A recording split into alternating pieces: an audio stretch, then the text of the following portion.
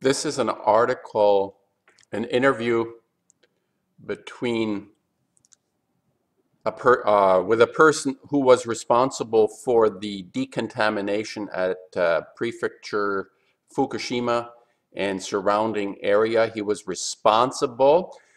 He was a lead person on this.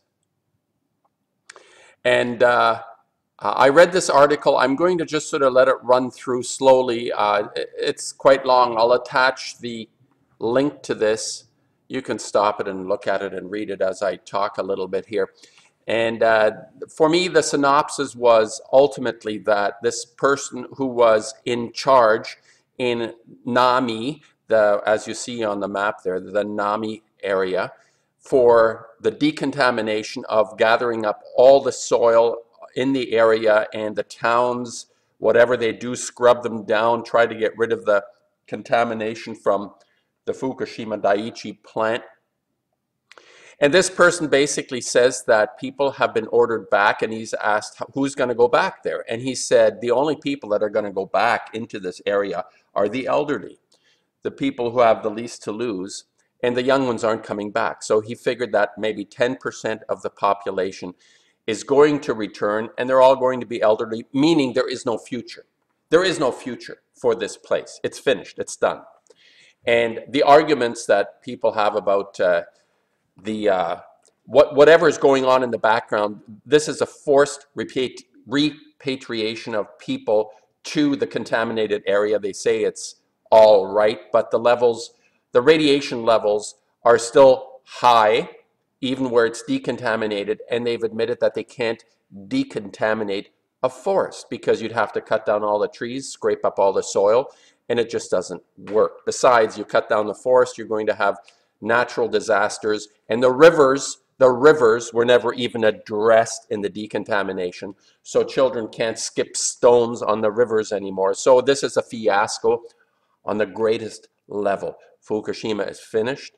Japan is finished because this plant continues to disseminate its deadly toxic radiation every second of every day for the last 6 years, and will continue to do so for thousands and thousands of years.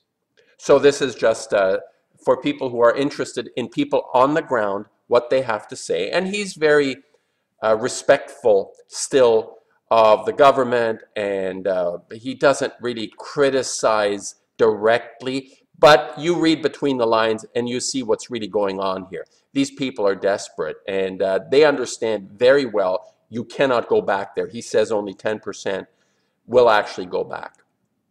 So anyway, that was my comment on this. And the other thing, obviously, this is now the only thing I want to say about this Trump action to throw more bombs at things. This is the only thing this empire understands, which it makes sense. If you have a military the size that you've accumulated weapons of mass destruction on a scale never accumulated in the history of the earth, we seem to be going into experiences that never happened in the history of the earth. And this is another one, an empire, the U.S. empire. And Trump is the same old, same old. Anyone that had any doubt about this person, you know, no matter, I jokingly say he's a breath of fresh air because he's entertaining. Well, it stops once the bullets fly again and people have to dodge his bullets. This is what he's about. He's captured. He's captured by what people refer to as the deep state, which is an organization run by people that really we have no idea.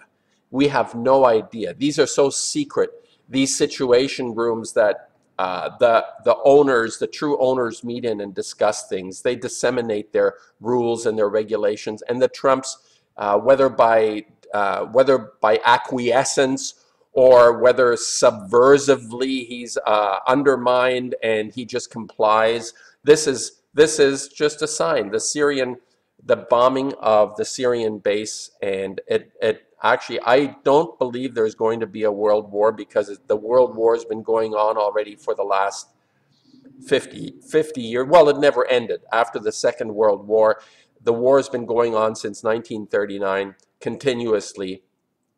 And the empire down south, the U.S. empire, is the biggest culprit in having propagated and continued this war with no resolution in sight because, well, there's a lot of money to be made. So this was the article.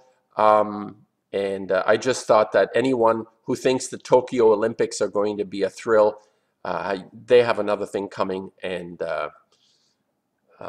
anyone that goes to Japan, I feel sorry for them. I honestly, it's sad. It's dreadful. I mean, I cannot see. I wish I was wrong, but I can't see a solution to this problem. For the thousands and thousands of years, this is going to continue. So anyway, thanks for listening. YouTube, internet, digital friends populating the YouTube ethers. Talk to you again soon.